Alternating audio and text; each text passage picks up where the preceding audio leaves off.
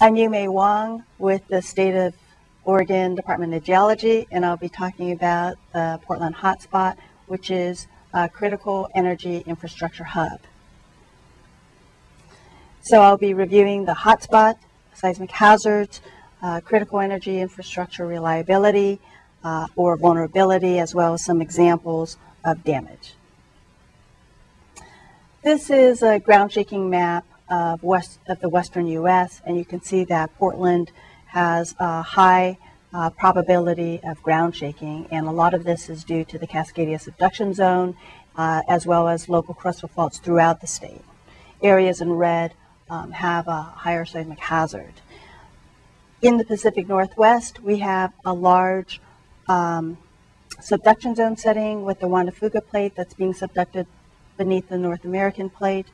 That boundary is a subduction zone fault called the Cascadia Fault and can produce magnitude 9 earthquakes. Our building codes were very late to reflect the seismic hazard, so we have a lot of infrastructure, including buildings, that are very poorly designed and aren't very capable of withstanding seismic hazards. So what do we expect? From a Cascadia earthquake, we expect to have a magnitude 8.5 or 9. It's inevitable. This geologic process is a continuous process like a conveyor belt, and we're definitely going to have it. The ground's going to shake for on the order of 5 minutes. This includes the coast range, the valley, and then the ground shaking dissipates as you go further east. There are certain pockets that will get hit hard if they have particular vulnerabilities, such as steep slopes or liquefiable materials. We expect to have a large coastal tsunami that hits the low-lying communities, as well as landslides and liquefaction. With this type of hazard, there isn't any kind of warning like you get with hurricanes, for example. It comes on all of a sudden, and in Oregon, we are likely to have thousands of fatalities, as well as damage to the infrastructure, including this fuel hub, which I'll be talking about. In Portland, we have the Portland Hills Fault that's indicated in yellow, and then the hotspot that I'm talking about is right along the Willamette River, next to the Portland Hills Fault that's indicated by red. In this area, the Willamette River converges with the Columbia River, and we do have a lot of modes of transportation there, including airport, ports, rail, and truck. This is just an example of a major rail yard along the Willamette River. And we also have industry. You can see the map on the left is a map about 100 years old, and Swan Island was really just marshes. And if you take a look now on the image on the right, you can see that that area has been filled in with poor soils and then developed upon, and there's a lot of industry in this area. This is the kind of soils that, when shaken, are expected to have a lot of movement, and the structures on top of it are going to have damage. There are a number of hazmat facilities there as well. So on the left, you can see a map that indicates earthquake hazards, with orange and red being worse. This is a combination of hazards from liquefaction, ground shaking amplification, as well as landslides. On the right is an image showing the same approximate area, with the hotspot that I'll be showing you next indicated in pink. This is that close-up of that hotspot. You can see that along the Willamette River, with Savi's Island at the very tip, has a lot of artificial fill material that's shown in pink. This is the type of soil that is a problem during earthquakes.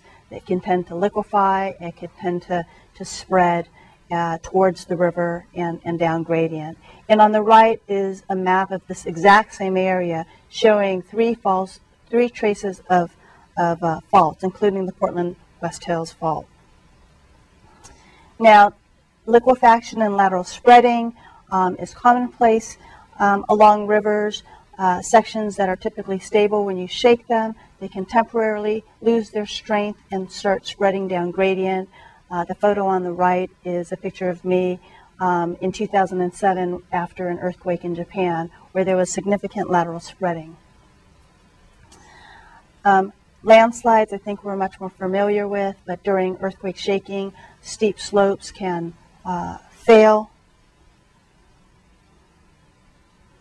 And this is just a view of the Portland area where there's a concentration of critical energy infrastructure with a photo of a tank farm and marine oil terminals on the right, as well as another image there.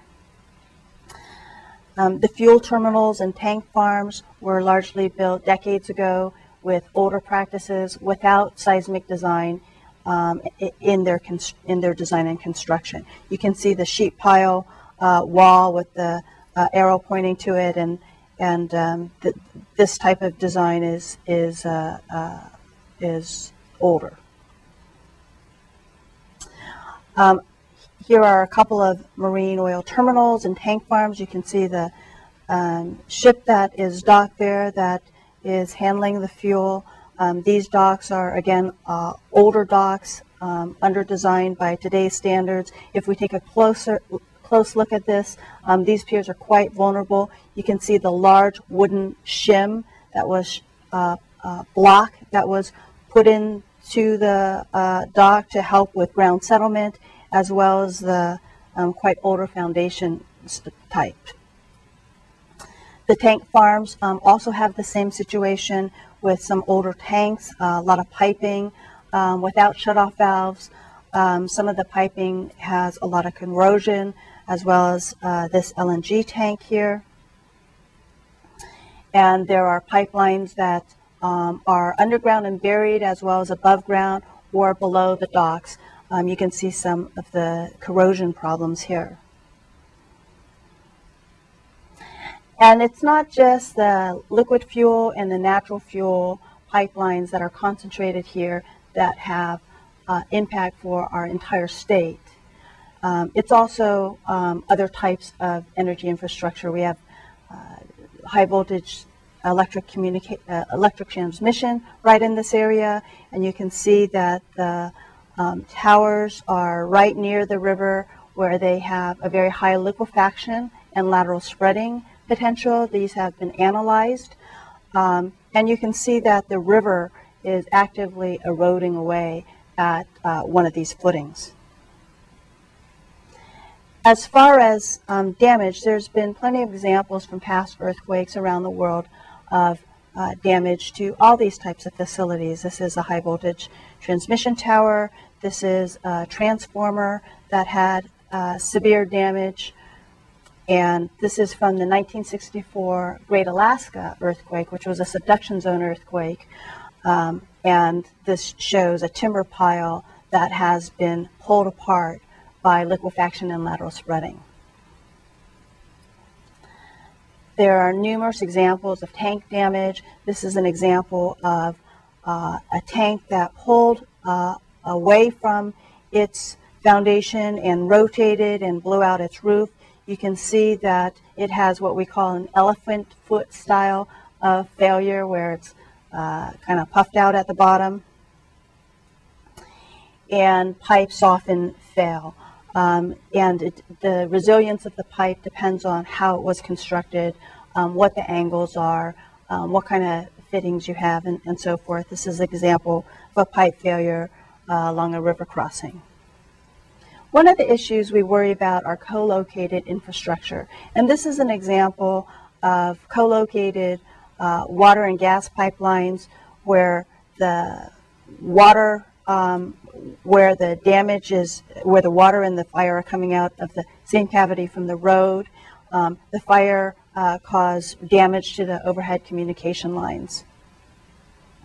And when infrastructure is damaged, there can be many upstream and downstream ripple effects from that infrastructure being damaged. For example, if you have a gas pipeline that goes out and a water pipeline that goes out, you might first need to secure the gas damage before addressing providing water to folks.